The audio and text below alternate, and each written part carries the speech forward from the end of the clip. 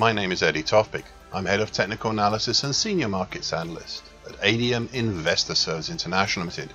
And here is your daily technical analysis of foreign exchange markets. We're going to start with the euro-dollar up there. An indecisive spinning top on Friday as prices halted at the combination of the middle time of the 2021 bearish Andrews pitchfork, currently at 118.87, and the seemingly lightweight lesser fib congestion at 118.97 and 118.87. Above we still have the very recent 50% Fibonacci line at 119.75, and below the strong looking moving average currently at 118.62. We still have target X in the 118.05 area. This is the target for the action over 2021 so far, being a sort of halfway hesitation. Now, one final point. Last week I pointed out what seems to be the beginnings of late February until today possible bear flag. This bear flag, if that is what it turns out to be, is developing nicely. So far today, indecision around the middle time and the lesser Fibonacci areas, both specifically around 118.87 today.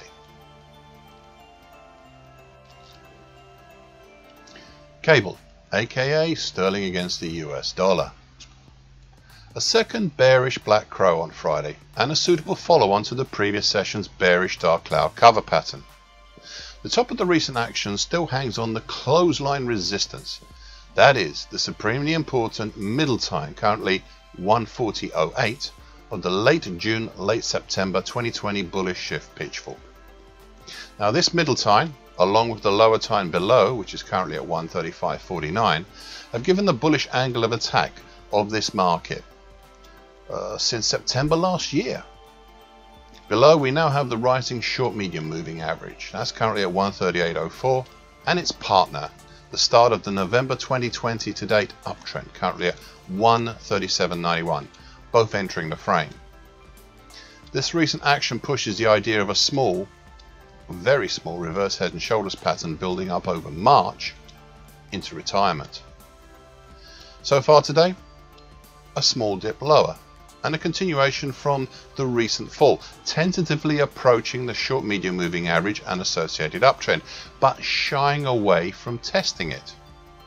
Right now this is no portent for the future, but it does look like a dragonfly doji.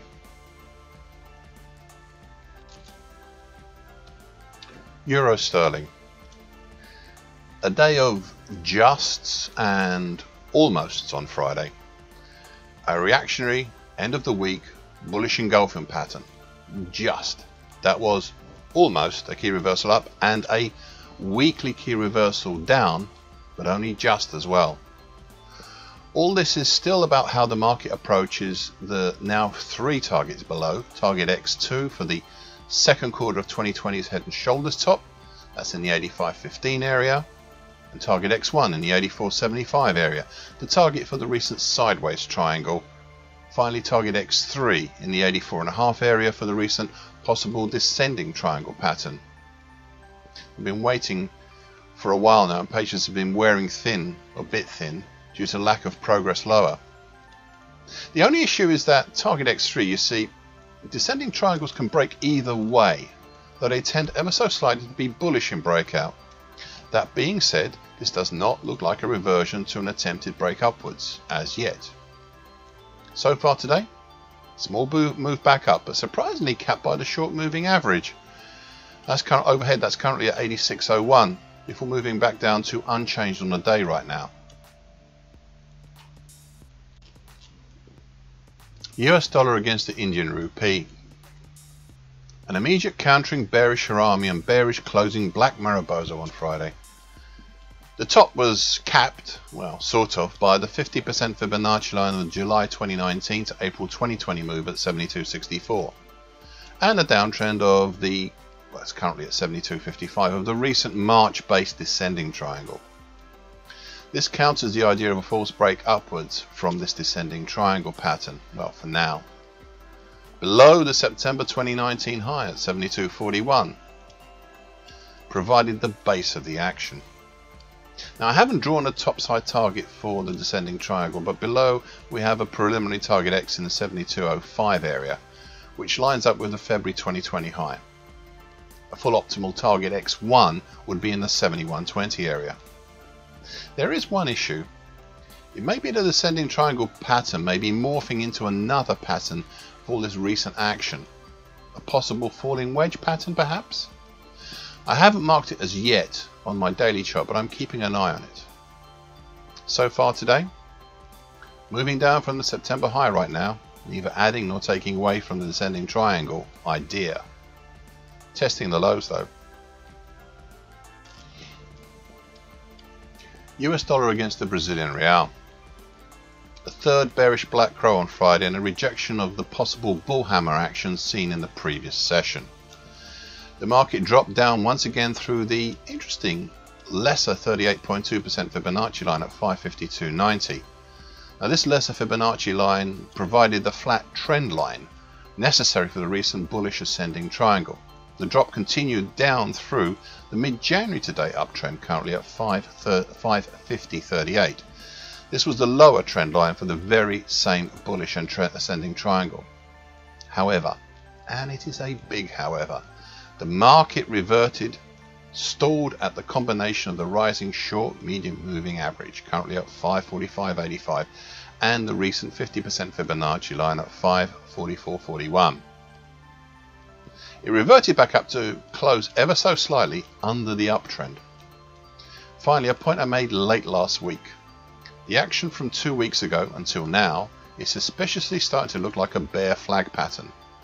Just keep an eye open for that, especially as we have some seemingly heavy duty support below from the long moving average currently at 540.36, the medium moving average currently 537.41, and the 50% Fibonacci line of the May to June 2020 move at 539.29. US dollar against the Mexican peso. An indecisive doji cross on Friday. This, it seems, the recent bearishness has finally hit a hard edge, as it was not only this pattern but also with the support of the combination of the rising short stroke medium moving average currently at 20.31.20 and the mid-January to date uptrend currently at 20.34 even. Now these, well specifically the uptrend, is now a 3-pointer.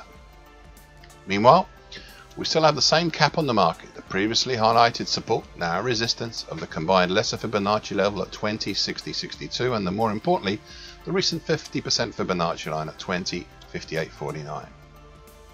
Now so far today, a big move higher, opening well over the resistance at 20.60.62 and 20.58.49, dropping down to test it as support, finding it good and moving back up, admittedly to unchanged, but interestingly capped by the short moving average right now. That's currently at 20.80.99 or 20.81 even if you like.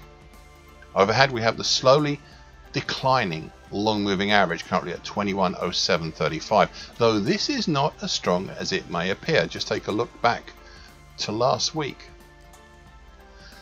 Thank you for listening. This short version broadcast gives essential market patterns and consequences. Please be aware of the risk disclaimer posted with this broadcast. Copyright is Eddie Tofpik and ADM Investor Services International Limited. And here comes the final bit.